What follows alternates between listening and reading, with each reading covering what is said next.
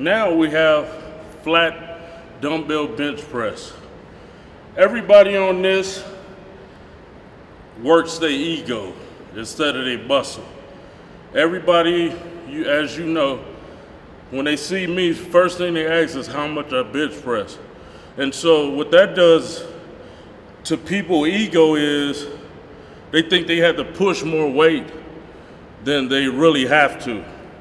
And on this exercise, once again, it's about good repetitions.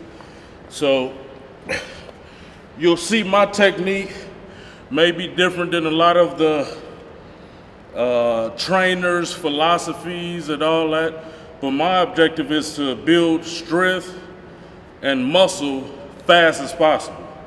And that's why I do it this method. Constant tension, high reps. Here we go.